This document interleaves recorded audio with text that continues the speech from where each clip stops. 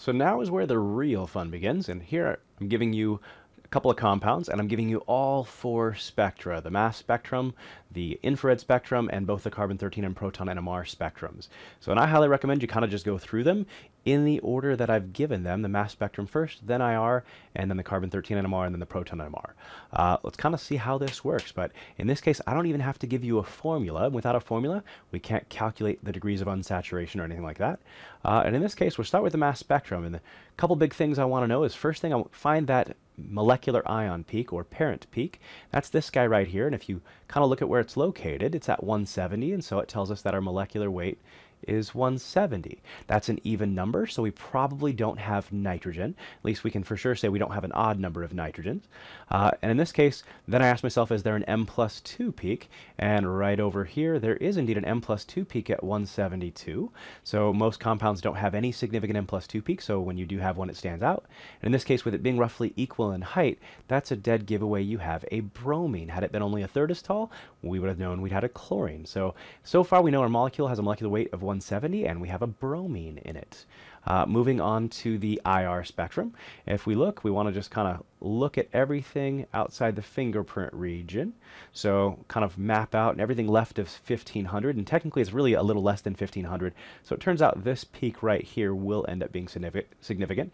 But here's 3000. If we just kind of mark up where 3000 falls, there's 3000 working its way up, and we've got peaks both on the right and on the left of 3000. The ones that are immediately to the left are the sp2 CH bonds, and the ones that are immediately to the right are the sp3 CH bonds. So having these sp2 CH bonds, that's either usually part of an alkene or part of an aromatic ring.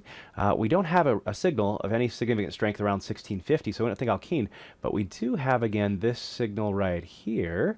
So, and again, from a little less than 15 technically to a little more than 1600, you might have 1, 2, or 3 peaks, and that's your evidence of a benzene ring, so an aromatic compound. And in this case, even if we weren't completely positive we had a benzene ring here, the NMRs will definitely clue us in. So let's take a look at that carbon-13 spectrum now. We're not going to spend too much time here either, but we've got 4 signals. So we've got an alkane signal down here, and then these are all in the 110 to 160 range, and most likely aromatic signals. So confirming what we kind of speculated over here on the IR, that peak was indeed an aromatic carbon-carbon peak. In this case, I'm going to be a little nice for a second. If I was given this to some students in a laboratory setting, I probably wouldn't say a thing. But on an exam, most professors would be nice enough to kind of point towards there and say, that's actually 2 peaks. So it looks like from an initial inspection that there's really 5 signals in this thing, but I'm telling you that this thicker peak in the middle here is actually 2 peaks all on its own, and so there's really 6 signals here. So in the HNMR, and so 4 signals in the aromatic region tells me that we've got some symmetry in our benzene. Benzene's got 6 carbons, so it'll only have 4 signals. There's some symmetry there. We've actually found out a fair amount of information before we've even gotten to the HNMR, but now we're going to spend the most amount of time in the HNMR. That's where the greatest amount of information is. So let's take a closer look at that HNMR. So we'll definitely spend the most significant amount of time on our HNMR here. I highly recommend you get good at looking at your mass spec IR and carbon-13 NMR and just kind of breezing through them as quickly as possible, because we're going to spend the most time here. And in this case, I've just kind of diagrammed out that, yes, we already know the molecular weight's 170 and that there's a bromine from the mass spec and that we have a benzene ring both from the IR and the carbon-13 NMR. And if we, again, still weren't sure, the HNMR here is going to confirm it. In the aromatic region here between 6.5 and 8.5, we've got some signals. So we definitely have a benzene ring. We also have one signal down here in the alkane region. Now in the alkane region, I see this multiple of 3, and I like starting there, but it's the only place to start in the alkane region since it's the only signal down there. But in that case, that is a methyl group, and I can see that it's a single peak, so a singlet. And so that tells me there's no neighbors. So I have no idea what this methyl group is next to at this point. It's just a piece of the puzzle. So, and going back down to this aromatic region, we've seen this pattern before, and I highly recommend it's one you commit to memory here. But we've got 2 doublets that represent 2 H's each, and that's a benzene ring with symmetry here. And we're going to have 2 substituents coming off our benzene in a para-disubstituted pattern on opposite sides. That way we maintain some sort of symmetry.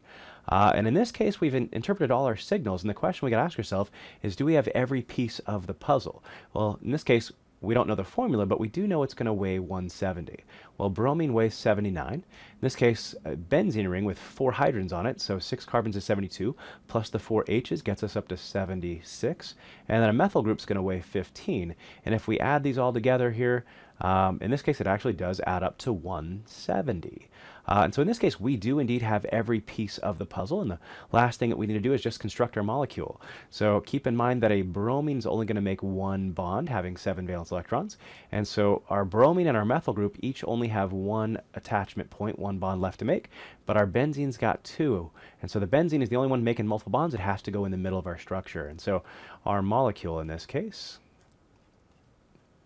it's going to have a bromine on one side, a methyl on the other. And again, right now, before I attach anything, it's symmetrical, so it doesn't really matter which you put on which side. So I'll put the bromine here, and I'll put the methyl group here, and that is the structure of the molecule depicted in these 4 spectra.